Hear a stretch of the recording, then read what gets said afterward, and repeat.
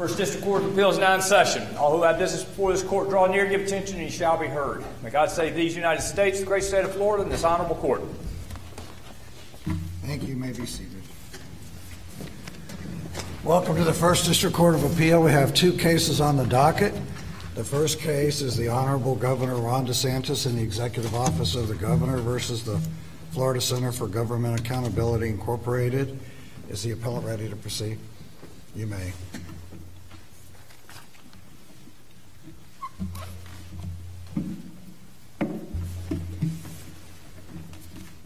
If I may, Your Honor, I'd like to reserve 3 minutes of time for rebuttal.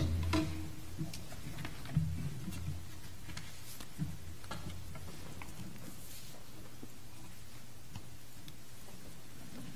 Thank you, Your Honor, and may it please the court.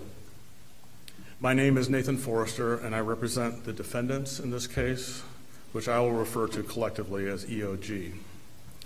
With me today as co-counsel is Nick Maros, Deputy General Counsel in the Executive Office of the Governor.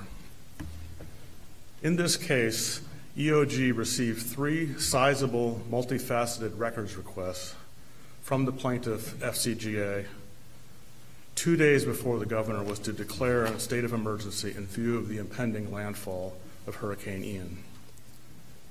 At the time, EOG was already handling more than 150 pending records requests, and that number would balloon to more than 260 in the next couple of weeks. Notwithstanding these constraints, EOG was able to respond to all of 2 and much of the 3rd record request within the next 24 days. But because EOG was not able to provide the remaining records by the time of the accelerated hearing in this case, a mere 35 days after FCGA had submitted its initial request, the circuit court ruled that EOG's response was not reasonable and therefore violated the Public Records Act. Given the circumstances faced by EOG in responding to FCGA's request, we believe this ruling was erroneous and should be reversed. Will you address some of the arguments in the appellee's brief that this is either a premature appeal because there's been no determination of the amount of the attorney's fees, and also their argument regarding their claim that you conceded that the governor's office improperly redacted the records? I think the panel's familiar with the timing of the records request and the facts. Thank you. I'm happy to, Your Honor. We do believe the court has jurisdiction because the circuit court's order is final. It has already entered a final order that mandates production, and it has ordered EOG to pay attorney's fees. It therefore basically granted all the relief FCGA sought, and no merits issues remain to be determined. And we cited in our opposition to FCGA's motion to dismiss a number of cases in which courts have treated orders that find violations of the Public Records Act as final appealable orders, even though the circuit court expressly retained jurisdiction to determine the amount of attorney's fees and costs. Has that part been wrapped up, or is that on appeal here, or where's the fees? That has not yet been wrapped up, Your Honor. As to your other question about whether this is moot because of the records redaction, the court's order actually covered more than that. I mean, I'll back up for a second. First, we didn't concede that the records were properly redacted. We just chose to go ahead and comply with the order to reverse the redaction. And the court's order found liability based on simply not having produced the remaining records by the time of the hearing. It wasn't simply the records that were... The court's order wasn't based in any part that I noted based on redaction of the records, or it was all based on timing? Yeah, as to all the remaining records, of which the redacted records were just some. And I would point out that in order for the reversal of the redactions to form a basis for the court's determination that we were unreasonable, it would be necessary to show that in our initial decision to have made those redactions, we acted unreasonably and in bad faith. The court didn't make that finding. I also know that the complaint didn't talk about the redactions, and which led me to wonder what value the complaint has in this case, because things seem to go to all this stuff that happened after the complaint was filed, including the redaction issue, and such that it would seem by reading the complaint, the issue here was the obligation on EOG to provide all the records within 19 days. But that's sort of not where this stuff went. It talked about all this stuff that happened after the complaint was filed as forming the basis for giving relief under the complaint, which seemed odd to me. Am I off? Well, we would certainly say that the mere filing of the complaint wouldn't have by itself trigger an obligation to respond within a set number of days. The Public Records Act doesn't contain any such deadline. It uses deliberately flexible language to the requirements to respond at any reasonable time and in good faith. I think the circumstances that arise in some cases after the fact necessarily bear on that question of whether a response is reasonable. The complaint is still useful to your question in that it contains the records requests themselves, and one of the circumstances that we do think bears significantly on the question of timeliness was simply the scope and complexity of those requests. These were not perhaps the typical kind of records request you will see in Public Records Act cases where often the requester is seeking a discrete file or no, these were pretty complex records requests. They were requests regarding records to and from the governor of the state of Texas. There were records requests to and from private corporations, extensive records requests over a 2-3 week period. So how does that, in your view, affect the test of reasonableness? Are the courts at liberty to hold that the more complex the request, the more time a state agency has to respond?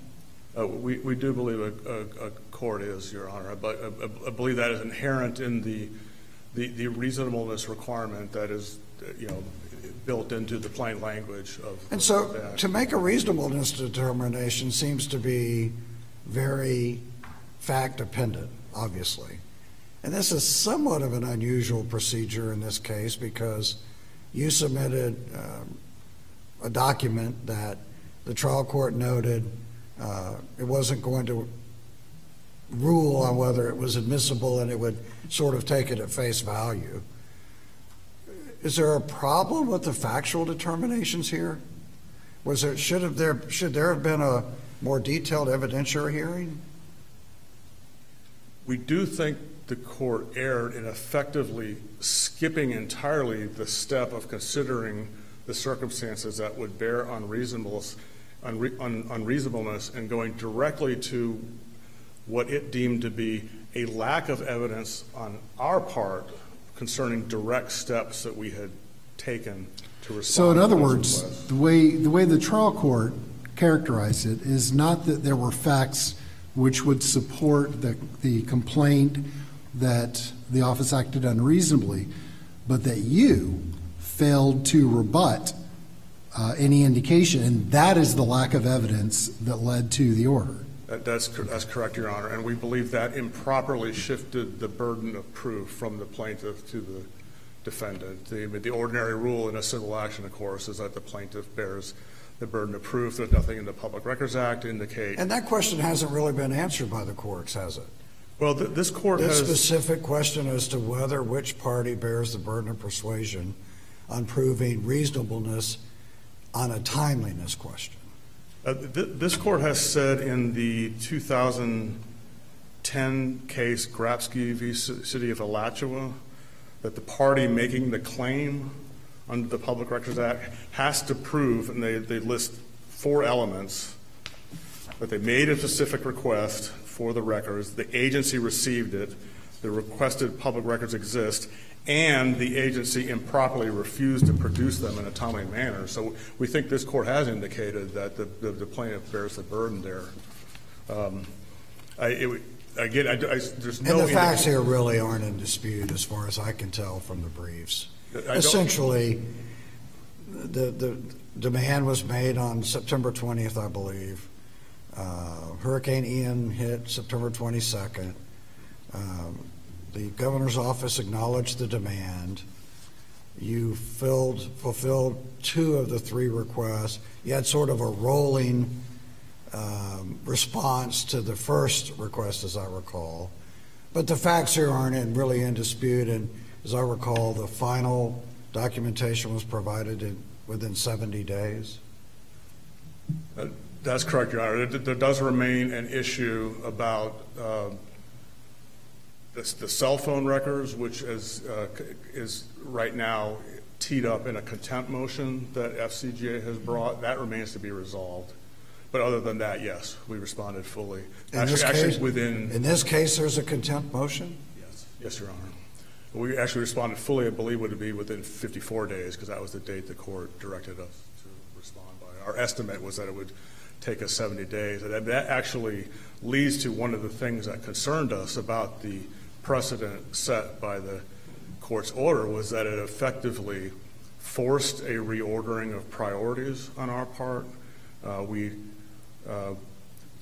We think it basically allowed FCGA to jump its place in line ahead of other pending records requests that we had. And I'm sure the appellee will want to address this, but I noted the court order did not even mention Hurricane Ian, did not mention the other public records requests.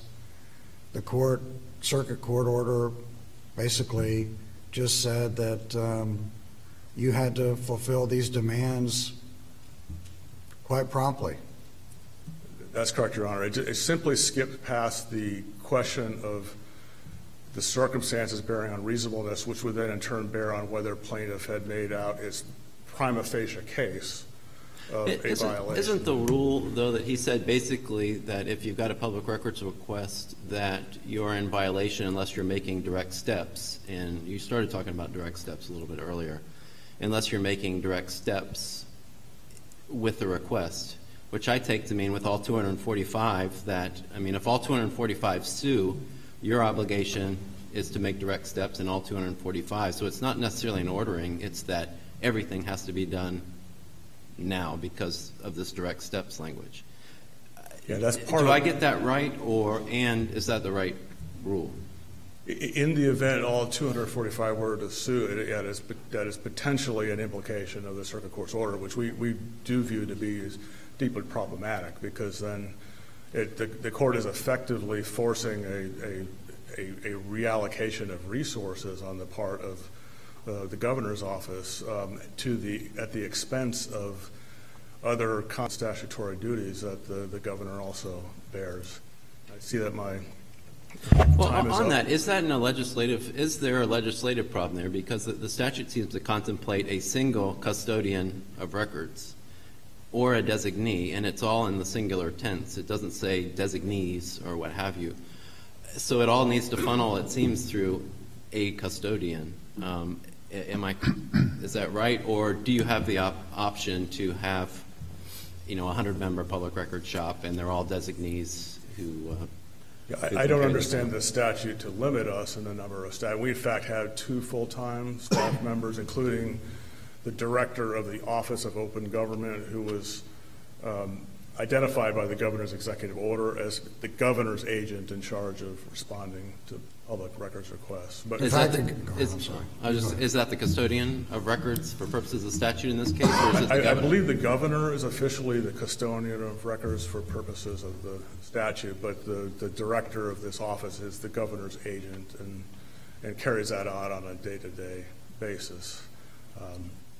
Going back to the separation of powers, and Madam Clerk, if you would, please grant the appellant 5 additional minutes and the appellee 5 additional minutes.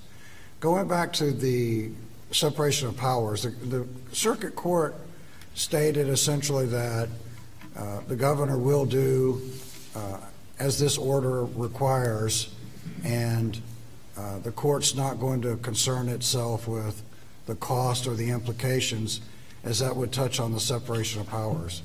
I noted in your brief that you argue that in fact did certainly implicate the separation of powers. Could you elaborate on that? It's happy to, Your Honor.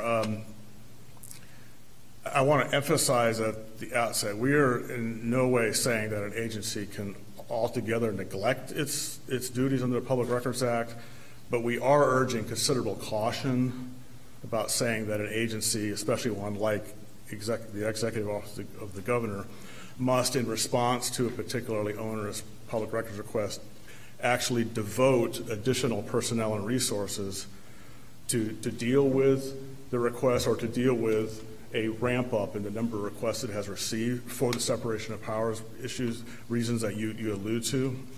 We think it would be ironic, one might even say perverse, if an agency had to spend so much time and resources responding to records requests about how it is performing its essential functions that it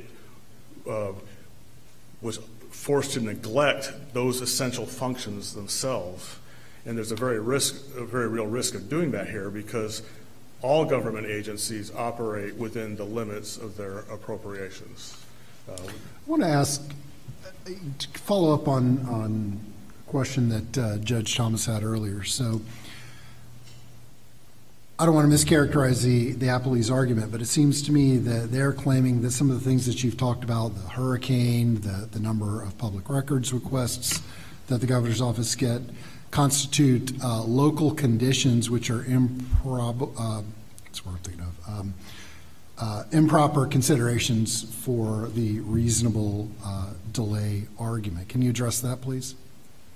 Yeah, I don't really believe they're properly characterized as local conditions within the understanding of the cases they cite. I mean, they are circumstances that clearly bear on the ability of an agency to respond, and courts have considered extenuating circumstances. I would cite a recent fourth DCA case, Jackson v. City of South Bay, where the court did consider, among other facts, the existence of an intervening pandemic as bearing on the ability of the agency to respond in a timely manner there. The case law, including case law in this court, the Siegmeister v. Johnson, the consumer rights case from 2015, which we cite in our brief, all are replete with discussion about how circumstances matter in assessing reasonableness. And I don't believe they can be dismissed as local in the sense that appellee is urging. If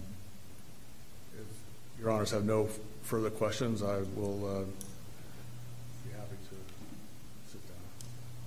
Thank you.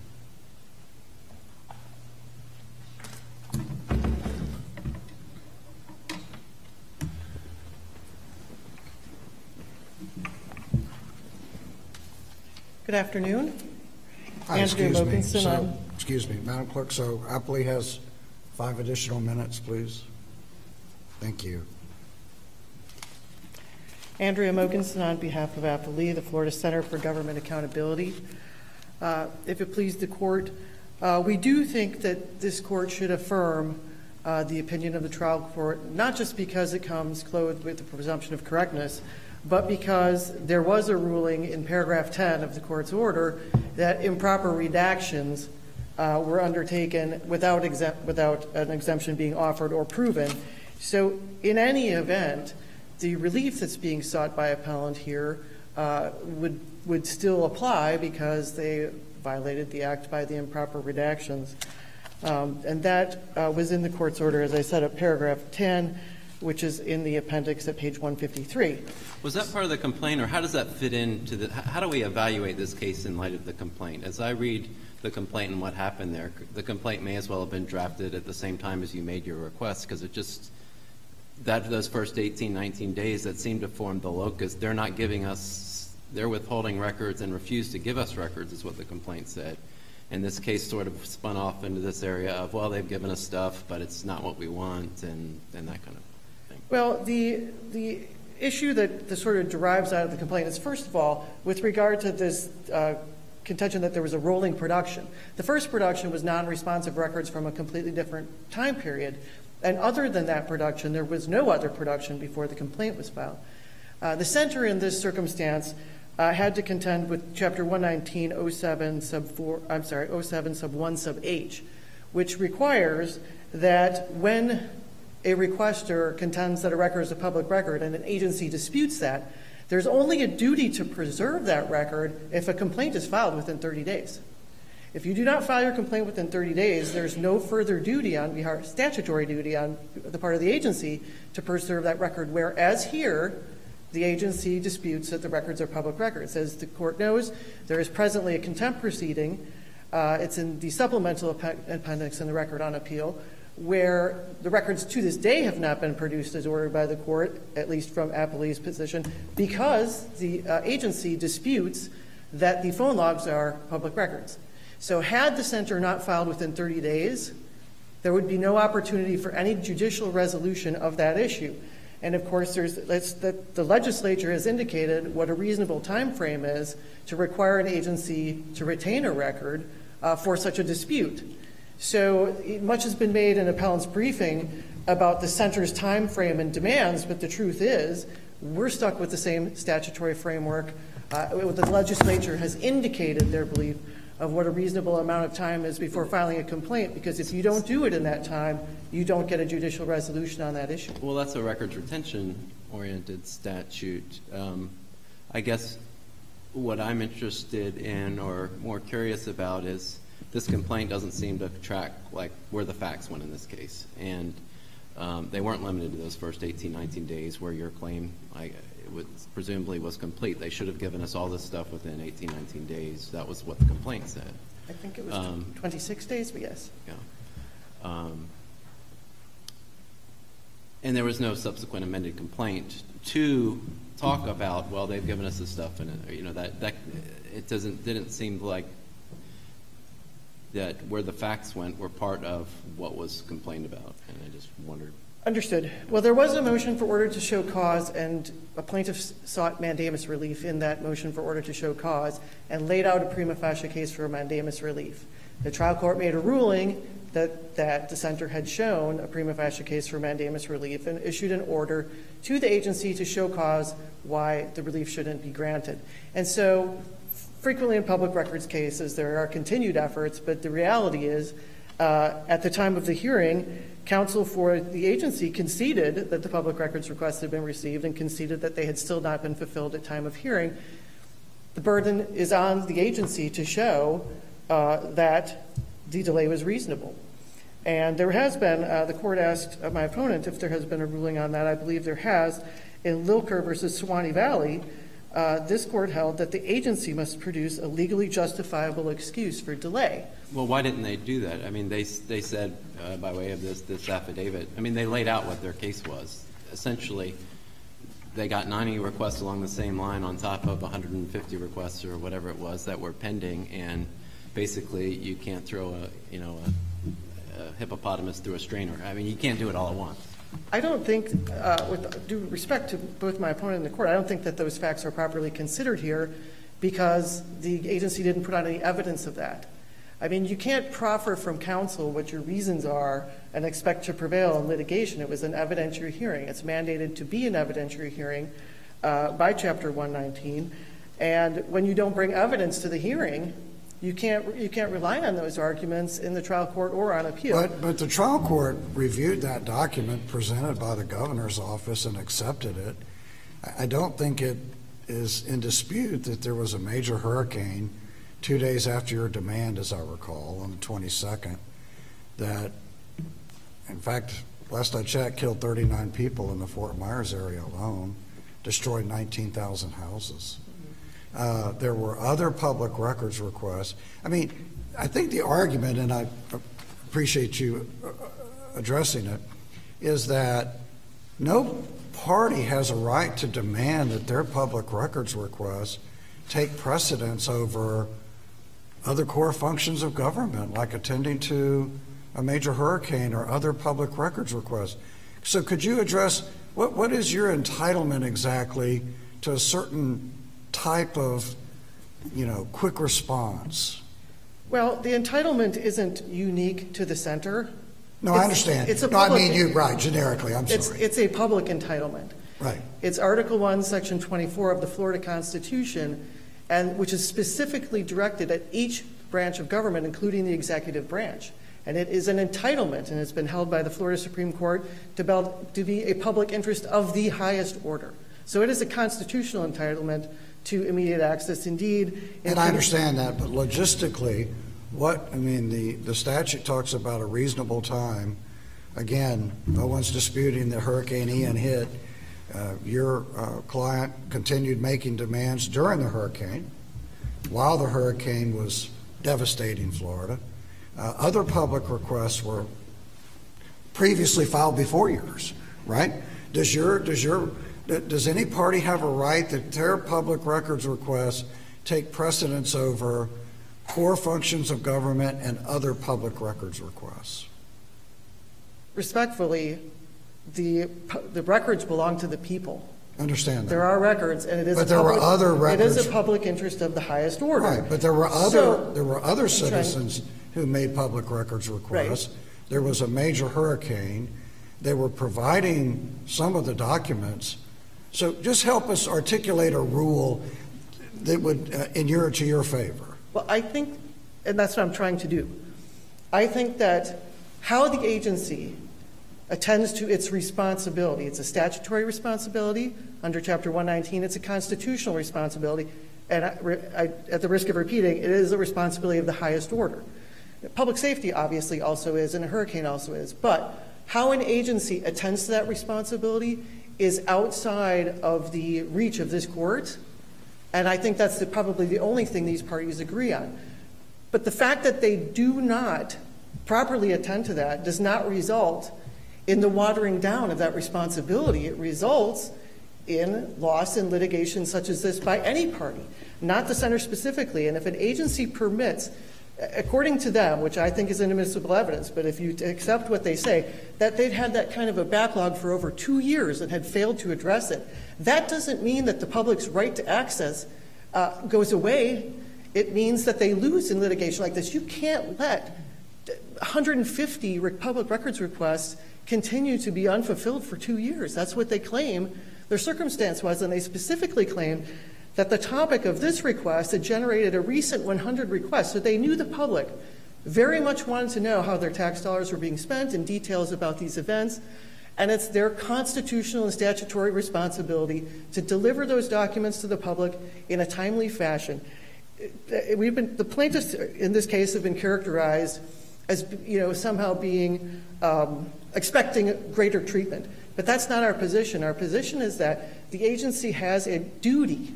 It's a mandatory duty. It's not a discretionary duty to respond promptly in good faith and to respond in a reasonable amount of time. This was your mandamus petition. What evidence did you put on to show that they acted in an unreasonable way, in the way that they either elevated public safety over public records, or because that's what their affidavit said, that partly what was going on, or that your request had some preference vis-a-vis all the others, or I guess with this, the direct steps holding here rule of this order seems to be everybody has to be satisfied all at once, which doesn't seem like a reason. I don't know where that comes from in our case law, and doesn't seem like that's very reasonable.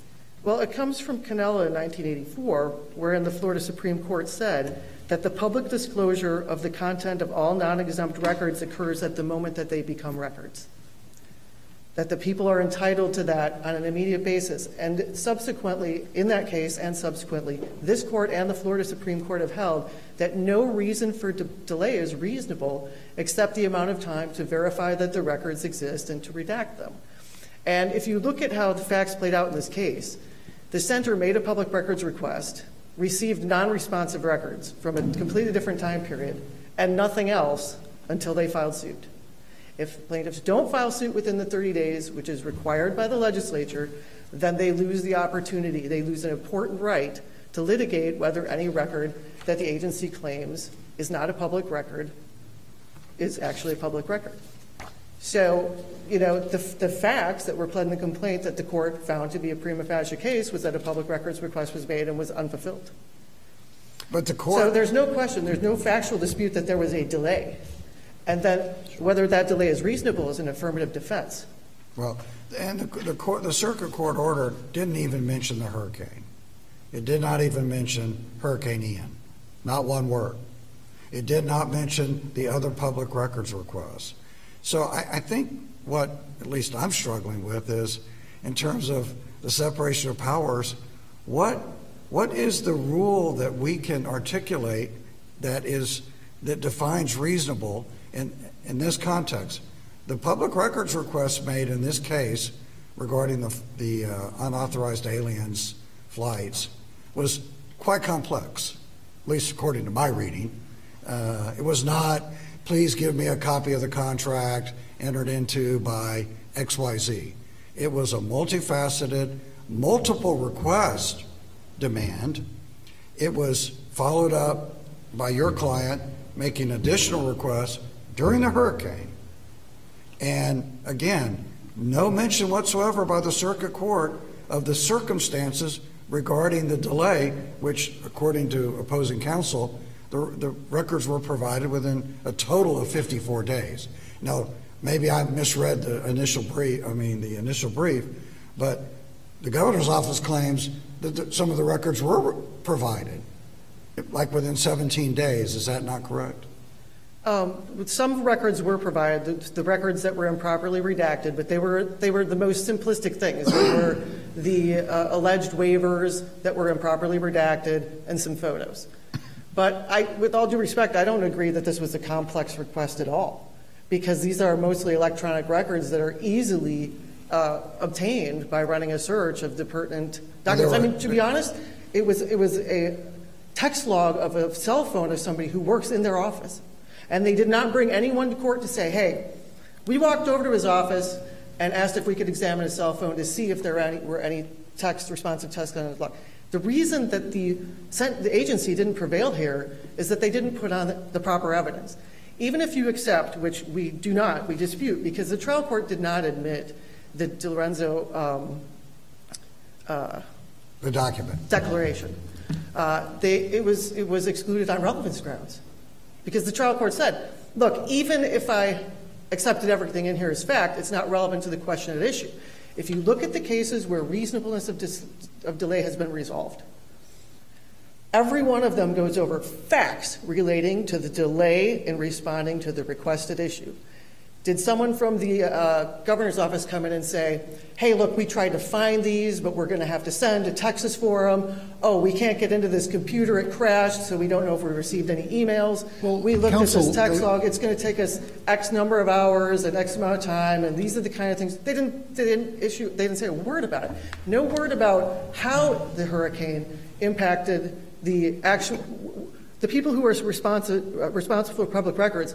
In what way were they removed? Were they removed from their duties during the hurricane? Were they at home? Do we know? I thought the declaration said that the hurricane did affect the public records office. Right, but who was it? What happened? Litigation is driven by facts. And when you're putting on an affirmative defense, you have to proffer if counsel isn't going to work. Declarations aren't But the statute doesn't refer to the reasonableness test as an affirmative defense. Well, the courts do. The statute doesn't. Well, the statute requires that the records be produced promptly and reasonably. And so if there's a delay, then it would be an affirmative defense. Our delay was reasonable. Because if you think about it. I'm sorry, Judge Winokur, did you have a question? Yeah, I did. The appellant asserts a case, Grabsky versus City of Alachua, that states pretty clearly, I think, that the requester has the burden of proving that the agency improperly refused to provide the documents within a reasonable amount of time. Is that case correct? Is it consistent with Lilker, which you mentioned earlier? And is it consistent with your argument that the appellant simply failed to do all of these things and to prove all of these facts which would demonstrate reasonableness? Or was it, as Grabsky says, your obligation to demonstrate that it wasn't reasonable? Well, Grabsky involved a refusal. Okay, they said, we're not giving you these minutes until a month from now when they're approved at the next meeting. So there was an actual refusal. But that's what your complaint says, that you're That's what you alleged here. What we have is unlawful delay, which amounts to refusal. But that's not what you pled. That's not what you pled. It is, and it's very similar. But the thing about Grabsky is that the court said you can't do that. You can't have a policy of delay. So that case actually favors Appellee's position because the decision to delay by 30 days in order to have them approved does not belong to the agency. The responsibility of the agency is to produce the records when requested and not to have a systemic delay. So it's more favorable to our position than to theirs. In this case, can you tell us again why the burden is on the governor's office to show the delay was reasonable? Because there's a statutory and constitutional presumption of openness, right, because the plaintiffs pled a prima facie case, and in order to show cause was issued directing the agency to show why the relief shouldn't be granted. But the statute refers to a reasonable time. So I'm struggling, and I'm asking this of both sides, really. The statute refers to a reasonable time. Is it your burden or their burden regarding the test of reasonableness? It's their burden, but the reasonable time in the statute is to respond, but not to fulfill. The duty to fulfill is immediate, and the only permissible delay pursuant to the decisional law is to retrieve and redact. And courts have held, and we've cited them in our brief, and there are a bunch, that no other reason is acceptable, and that local conditions, because we haven't staffed properly, because we haven't budgeted properly, do not excuse an agency from that duty. The appellants here have offered no case that says if our office is overburdened with requests, we're reasonable in delay. There is no such authority, and that's what's necessary here. Because so let me ask you. So then, in this particular case where I read your public records request, it is multifaceted. There were several requests. It was extensive. How quickly did they have to turn over all these records, in your opinion? 24 hours, 48 hours, 72 hours? I don't think that there's a bright line rule, but as noted, I mean, there's this whole notion of there being a line. Well, our third request was fulfilled before the first request. I understand. So there is no line, but when things are readily accessible, we'll help dictate what's reasonable. But again, how would a requester put on proof of what's happening inside an agency as far as how these things are being responded to? You can't. You could say there was no hurricane. They have 87 people in their office. We got discovery. There are 50 of them were on vacation that week, and they're not doing their job. I would guess that you could. Well, the burden of proof, according to Lilker, is on the agency to show that the delay is reasonable. The burden of proof for an exemption is always on the agency. The statute, the public interest of the highest order, is giving the public access to the records on an immediate basis with an accelerated hearing available, with preservation for 30 days. The entire statutory framework contemplates immediacy in fulfilling public records. This is a public interest of the highest order, and it's a mandatory duty. So while logistically they may have excuse, legally they do not. There's no legal justification for having a backlog of hundreds of cases over a course of years, especially when 119 provides for that in 11907-4D to charge requesters. And my client in this case invited the agency to charge us if there was an unreasonable burden on the agency, if it took extraordinary hours, extraordinary efforts. So there's no reason to say we don't have the resources for this, because the legislature thought of that, and they provided a remedy. And okay, requester, you open your wallet if you need extraordinary resources. The agency never requested a fee from this requester. Never indicated, hey, this is going to take us 5 or 6 hours. This is going to take, and they just randomly picked December 1st without any rationale. The agency needs a rationale for delay because they have a mandatory and non-discretionary duty to provide the records to the requesters upon request, with the only delay being the amount of time it takes to gather that request. The statutory framework does not contemplate other requests. It doesn't contemplate a line. It doesn't contemplate delay. And the decisional case law has been pretty consistent on that the agencies have to show that their delay is reasonable. Well, I'm going to ask you to sum up. Okay. see, the primary points I wanted to hit included those. Also, that we don't think that the facts... Counsel, I've allocated 5 additional minutes per side. You're now a minute and a half over the 5 additional minutes. That's okay. Well, I'm just going to ask you to briefly conclude. It's all right. Very good. Just briefly conclude. I didn't say I was in the red. I thought I had 1:30 left. Then I will sum up by saying thank you for your time. Thank you, Counsel. And Madam Clerk, will you allocate an additional 1:42 to the appellant, please? Or thereabouts.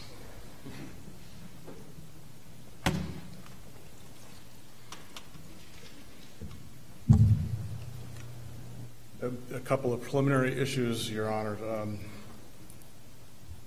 It wasn't necessary to file the lawsuit to force the preservation of records unless we were actually going to destroy them. There is actually a retention policy that the Secretary of State has, which I believe at least a year that the governor would have been required to retain those records.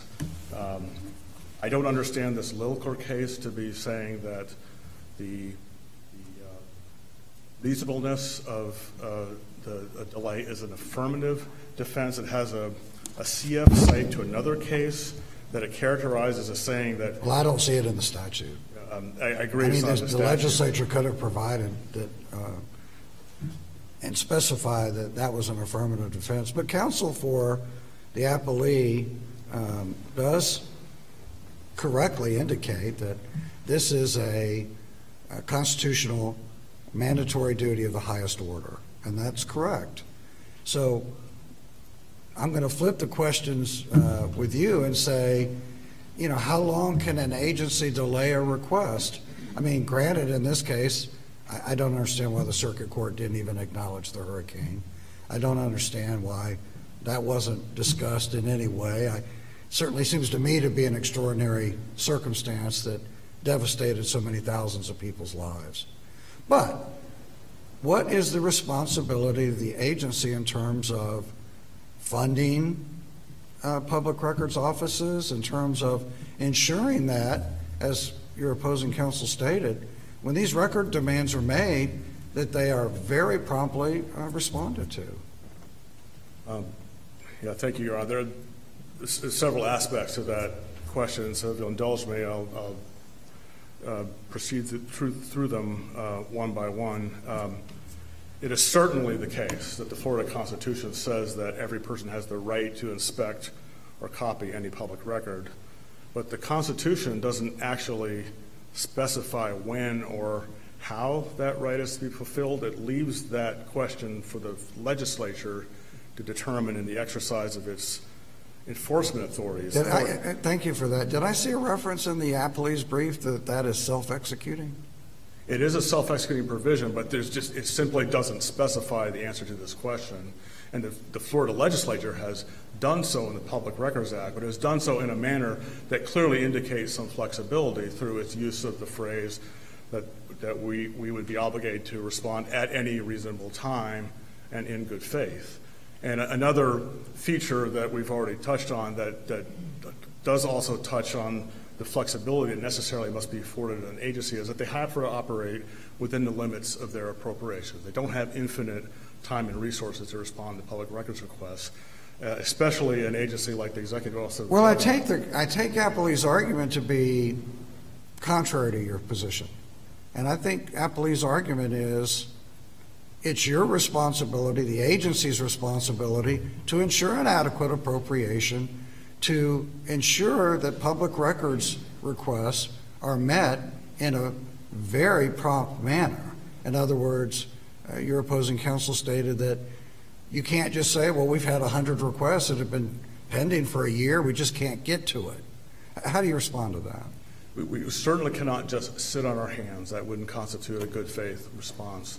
So, and I understand from your brief, the office, which the governor reinstated, actually had been eliminated, I guess, that there were 2 people in the office. Is that correct? Correct.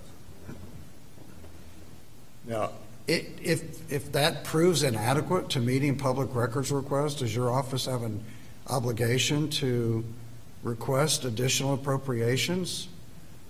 This is precisely where I think we are veering into potentially perilous separation of powers territory, where it is clear that this Constitution actually says that the judiciary cannot fix appropriations. That is for the legislature. And furthermore, the recommending of legislation is a discretionary duty of the governor, which I do not understand also to be a judicially reviewable issue. But the timeliness is. We do have the timeliness is, right. But it has to. I think it inevitably has to take account of. We do have the authority to determine whether an agency responds in a timely. What that means, what reasonableness means. In other words, I assume a court could decide that 20, 30, 50 days because of a lack of appropriations and personnel is not reasonable, right? If the circumstances in the case justify such a determination, yes. We don't believe that would be the case here. And to Your Honor's earlier question about how much time would have been too much time, like opposing counsel suggested, there is no bright line rule. That the statute clearly doesn't set a firm time limit there. It uses flexible language. Well, we would agree there's a line. I'm sorry I've eaten up a lot of your time, but I'm going to have to ask you to conclude because I did the same for your opposing counsel. That's fine, Your Honor. We would just conclude by saying that the circuit court here erred in multiple respects. First, in ignoring the evidence of the circumstances that EOG faced, in effect, and not requiring the plaintiff to make a prima facie case here. It effectively shifted the burden. All right. If you go much further, I'm going to have to give opposing counsel a serve rebuttal. So thank you. Thank you for your arguments. Thank you.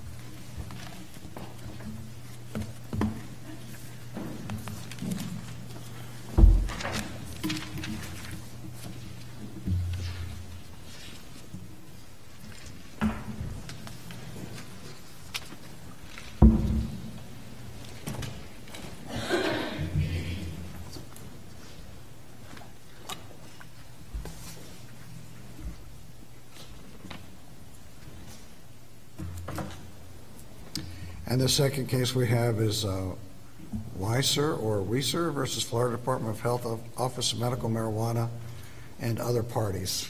Is the appellant ready to proceed? Actually, this is the motion to dismiss filed by appellee. I apologize. So I will ask the appellee to go first and explain why the motion should be granted. It's an unusual argument. Thank you. Certainly is, Your Honor, and I appreciate the clarification provided by the court a while back. May it please the court, Jim McKee, on behalf of the appellee movements, I'd like to reserve 3 minutes for rebuttal, and I will also be sharing 3 minutes of my time with counsel for the Department of Health. Now, as Your Honor mentioned, we are here on a motion to dismiss filed by the appellee movements, seeking to have this case dismissed on mootness grounds. Now, specifically, the underlying action, which was an administrative petition, challenged a decision by the Department of Health that approved a change of ownership, basically a change in shareholders by a licensed medical marijuana entity by the name of McCrory's.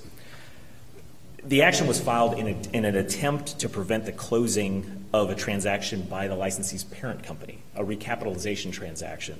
The thinking there being if the department's approval of this change in shareholders could be prevented, or if it could be delayed, then the broader recapitalization transaction could not occur. Petition was filed. It was filed the approval was sought in 2020, November of 2020. The department approved the change in shareholders in 2021. Weiser subsequently challenged the approval, filed that administrative petition. The administrative law judge granted our motion to dismiss for lack of standing, determining that Weiser, the appellant here, did not have standing to actually raise his claims to challenge the approval. And the department issued a final order, and this is obviously the important facts here. The department issued a final order May 4th of 2022 denying, dismissing, essentially adopting the ALJ's determination that Weiser did not have standing to challenge the approval. That final order also denied a motion to stay, which had been filed by Weiser prior to the entry of the final order. Now, importantly, Weiser did not seek a stay from this court, did not seek review from this court of the department's denial of its stay motion, and instead filed a notice of appeal June 2nd, 2022, so almost 30 days after the final order was issued. Weiser took no steps in between to prevent the recapitalization transaction from occurring, to prevent the shareholder change from occurring. Ianthus, which is the parent company of McCrory's, the licensed entity here, closed on the recapitalization transaction June 24th of 2022, so almost a year ago now. So the change in shareholders, the very change that... As I understand the appellant's argument in response to your motion, it appears to be that essentially this is such an important issue that the department acted improperly. Now standing obviously is at issue, but that even though this transaction has been completed, the recapitalization, that the issue itself of when ownership is allowed, when the opportunity to challenge whether the ownership involves multiple MTCs, medical treatment centers, essentially that the issue is subject to, first off, that it's important, and that it's subject to reoccurring. Am I misunderstanding the primary focus of the response? That is certainly the argument, and we disagree. And you're right. I believe it was, I'll probably state the wrong case name, but yes, there is a case that basically lays out exceptions to mootness, and those are two of them. We don't believe that this is essentially a question of great public importance that should be heard even if the case is moot. But we're here on a motion to dismiss where essentially you have won as to standing, and now you are telling us, hey, we even have another justiciability argument that we'd like you to hear, but the facts of it are disputed. Why should we dismiss now instead of going forward? And if there are new facts, and your brother wins here and goes back, you can have it out in a place that can deal with disputed fact issues. Well, certainly, Your Honor, if facts truly were disputed, if we were here with contentious facts that could not easily be determined, then I would agree with you. I think there'd have to be some sort of an evidentiary hearing. Should that really happen on appeal? Probably not. I don't think there can be any reasonable dispute that the transaction has closed. The recapitalization transaction, it did close. June 24th, 2022, there was an SEC filing that said, hey, here's the new shareholders, this transaction is closed. There's press releases that were issued. Now, your opposing counsel makes the argument that several of your assertions in the motion are based on facts outside the record, such as citing a website regarding the recapitalization. And, Your Honor, I think that's consistent with this court's case law and case law of other courts considering mootness issues. Certainly there's a number of cases where the court has determined, in fact, I would assert the entire doctrine of mootness on appeal. What you look at there is intervening issues, things that have changed since the final order was issued. So if we accept the argument that you can't dismiss a case as moot unless there's record evidence of why it's moot, you'd essentially be saying we can't dismiss cases as moot anymore, and that's certainly not what this court's done. It's not what the Florida Supreme Court has done.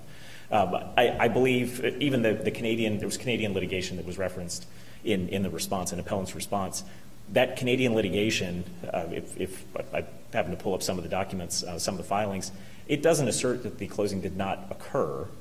It's trying to unwind the closing, basically saying, sure, it closed, the transaction is closed. We're seeking to unwind the transaction that already occurred.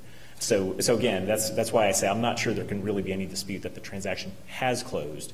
I think the argument is the transaction shouldn't have closed. But it's a little more complicated than a suggestion of death. The appellant has died, and here's a death certificate, and basically it's an agreed deal, right? Certainly more complicated than that. But I think the case perhaps that I would point to the most is Montgomery versus Department of HRS. I guess this is back before the name was changed. But it described, this court back in 1985, it described mootness as the doctrine of standing set in a time frame.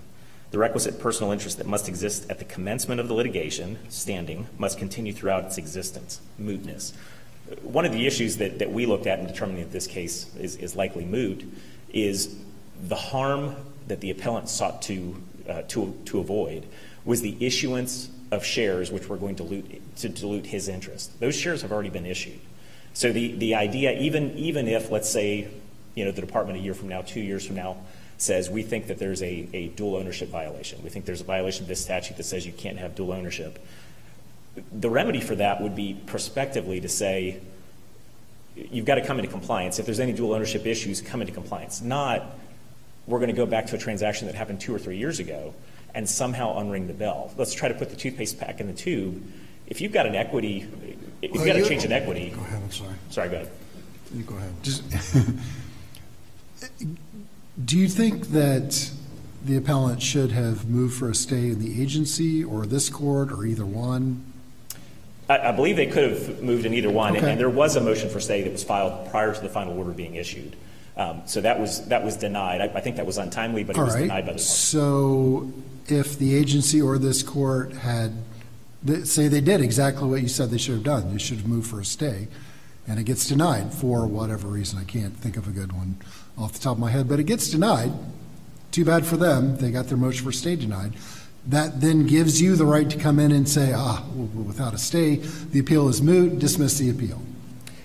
Well, certainly they could have sought review from this court. So they could have gone here. I believe they could go directly on an administrative case, but certainly they could have sought review of the department's denial of a stay. To stay. Well, go ahead. If they choose not to do that, I would also point you to Florida Rule of Appellate Procedure 9.190, which pertains to stays in administrative cases. And it says, the filing of a notice of administrative appeal or a petition seeking review of administrative action shall not operate as a stay. And then it goes on to talk about some exceptions. The rules and the case law, I think, are very clear that there is a doctrine of administrative finality. Once a final order is issued, a party is entitled to rely on that final order. Certainly, there's also a right to appeal. But in the bid protest context, which we work in quite a bit, there's a number of cases that say once a contract is issued as a result of a government procurement, even if you ultimately win on appeal, if a contract's already been signed, there's no effective remedy. There's maybe some ancillary relief. Maybe you can get your bid costs. But these courts, this court and other courts have not said just don't worry about it, just unwind the transaction, just rescind the contract that's already been issued. I would submit that this is similar to that. I will turn it over to my colleague if that's all right with the court.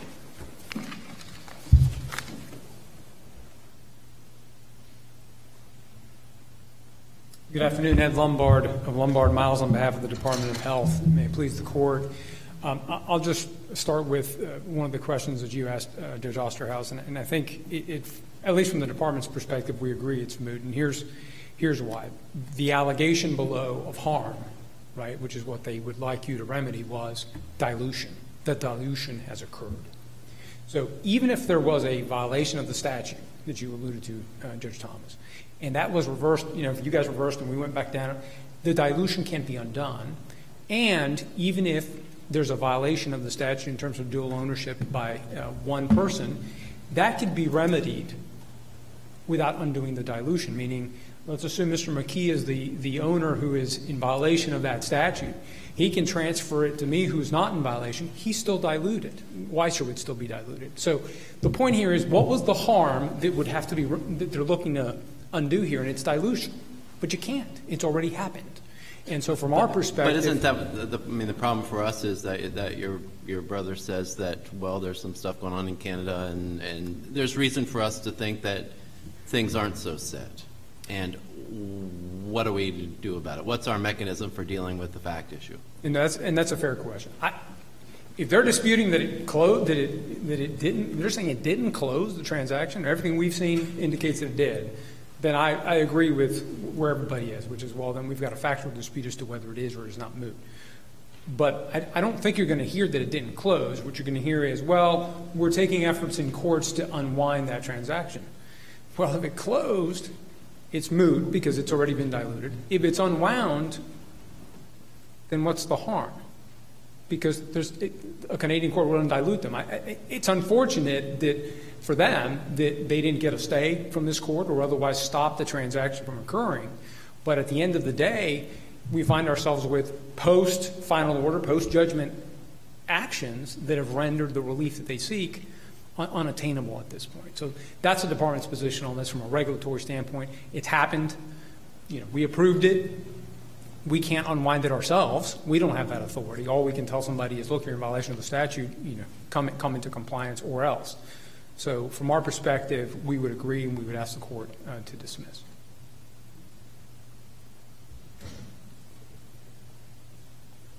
Good afternoon. May it please the court, I'm Steve Menton with the firm of Rutledge Assini on behalf of the appellant Michael Weiser. I think the court's already identified the primary issues here on the motion to dismiss.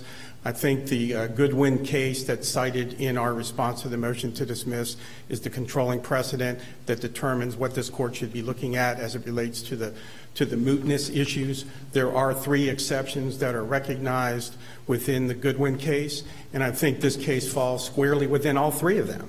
First is the collateral issues, which Judge Oosterhouse, you were asking about earlier. At the time that we filed our response to the motion to dismiss, we noted that there were pending proceedings in Canada that directly related to the transaction that's at issue here. Prior to coming today to this court, I conferred with my client and with Canadian counsel again, and those issues are still pending in the Canadian courts. So the direction that I received from my client was to go forward with this appeal because they believe that the ultimate ruling on the substance of the issues raised in our proceeding are relevant to what could happen in Canada. So there are collateral implications of the proceeding that was brought that will continue on, and that resolution on the merits is warranted. In addition to that, the other 2 factors that are cited in the Goodwin case are whether or not it's a matter of great public importance. I think, Judge Thomas, you've already raised that.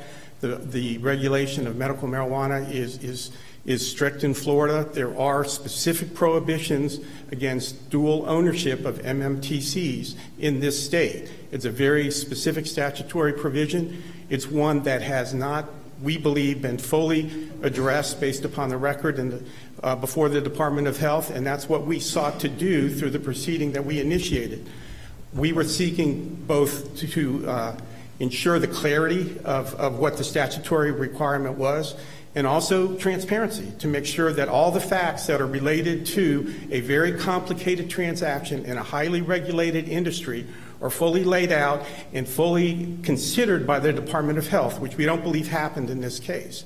So it is a matter of great public importance in terms of providing some clarity as to what that statutory provision means. And it's also a question that's likely to recur again in the future, which is the 3rd component of the Goodwin test. There are, as I'm sure this court is aware, there's a growing number of MMTCs that are coming into the state. There's more licenses being issued. Exactly how those ownership provisions should be considered, or how they should be considered in the context of the dual ownership prohibition, which is Florida's statutory requirement, is something that is likely to recur and is one that should get clarity in terms of its interpretation. Now, go ahead, Judge Walker. Thank you. You've indicated that you meet all 3 exceptions to the mootness doctrine to keep us with jurisdiction in this case. By doing so, can I presume that you do agree that the appeal is moot and that the only way that we can not grant the motion and dismiss this appeal is if we apply an exception to mootness? I don't agree that the appeal is moot because I think that it kind of overlaps with the collateral issue. It has implications, in terms of what goes on in Canada.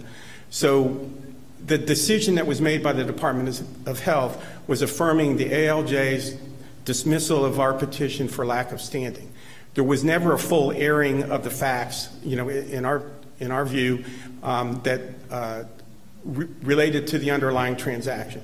So this has been dismissed on a technical ground. We don't think that the full factual basis has been fully put forth to the Department of Health or to this court. And is your choice not to move to stay enforcement of the order?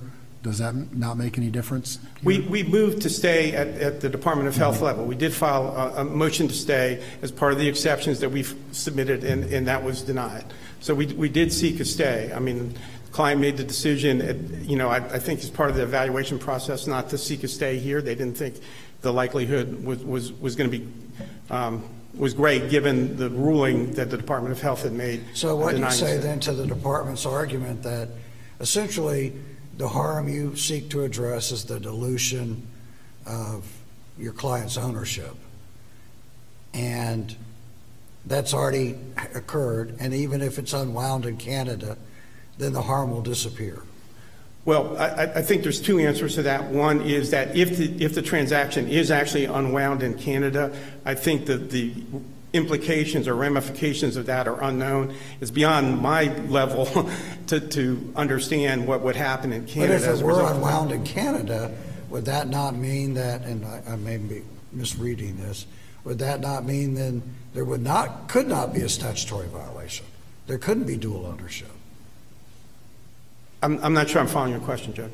All right, I withdraw it. But to your early question, I think that the issue also is going to, because it's going to come up again, it's still worthy of resolution both by this court and by the Department of Health. You mean the generic question of dual ownership? Yes. And what that means? Right. So even putting aside the mootness or what would happen in Canada on the collateral issue, I think the issue of great public importance, the clarity as to what the dual ownership prohibition means, is one that should be resolved by this court. And of course, we don't get to resolve it on this appeal anyway, because it just goes to standing. If you prevailed, it's referred back to the department. Right. So that we can develop a full factual record and bring forth, the issues that we tried to bring forth earlier. I know that the court's already been here and heard arguments over the time limit before, so unless you have any other questions, I'll save you the time and sit down. And we appreciate your consideration and would ask that you deny the motion to dismiss. Thank you.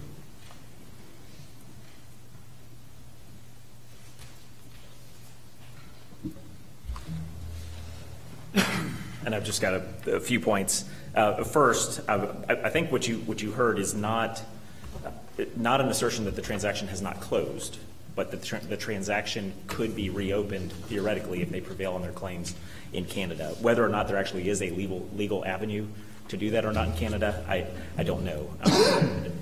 But the transaction has closed, as I mentioned earlier. With respect to the mootness exceptions that were cited again, this is not a question of great public importance. First, I think importantly, Judge Thomas, as you mentioned, the only issue that would actually be adjudicated in this appeal is standing. It's standing and whether or not Weiser had standing to raise his claims in administrative court. The issue in this case is not how to interpret the dual ownership prohibition in Florida's medical marijuana statute. The department reviewed, with respect to that question, the department reviewed in detail the filings here, the shareholders, and whether or not there was a dual ownership violation, and determined that there was no statutory violation.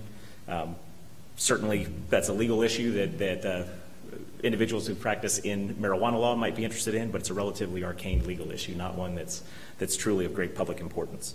I would also submit that it is not capable of repetition yet evading review, which is typically the exception to mootness. Certainly, it can be adjudicated at a later time if necessary. Essentially, it would be an advisory opinion. Any decision by this court on the dual ownership prohibition would I would submit be an advisory opinion. That's all I have, Your Honor, so unless there's other questions, I'll ask that this court dismiss for mootness. Thank you both for your arguments. Thank you. Court is in recess. All rise.